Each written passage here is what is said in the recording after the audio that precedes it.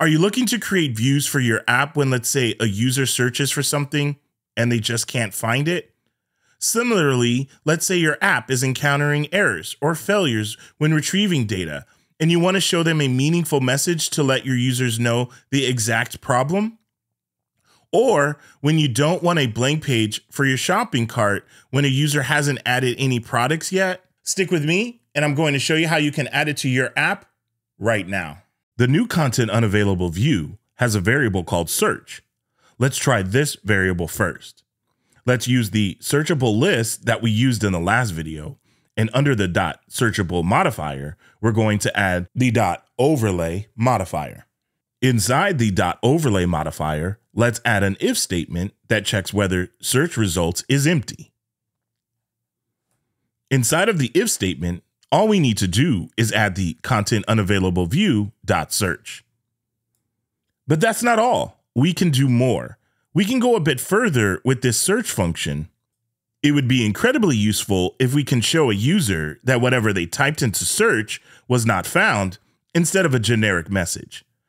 Well, we can actually do just that. Let's update our search variable to use the search function. Using the search function, all you need to do is add the text parameter.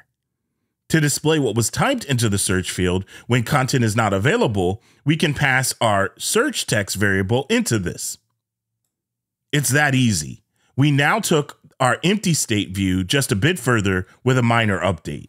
Now, you might be thinking, hey, Craig, my app doesn't even have a search feature. I get it, but don't worry. I assure you, this isn't all about search. But if you're enjoying what you've seen so far, go ahead and hit the thumbs up button to help others discover this video. When you need to add a personal touch, the ContentUnavailableView offers an initializer for your custom needs. Let's look at an example I showed earlier where you have an app that encountered some networking errors or feed issues. We'll use the ContentUnavailableView, add a label inside of it, and give it a description. Need more? Well, you can add an SS symbol to the label to add a visual element. Okay, wait. If you got a designer and using an SS symbol just won't fly, you can use a custom one by updating the following. You still need more? Well, the ContentUnavailableView lets you add buttons to your views. So if you want to guide your users to a particular page, you can by doing the following. Now, instead of having a blank shopping cart when a user hasn't added any products yet, we can use actions to add a button. Keep in mind that ContentUnavailableView only works with list, navigation view, tab view, and scroll view.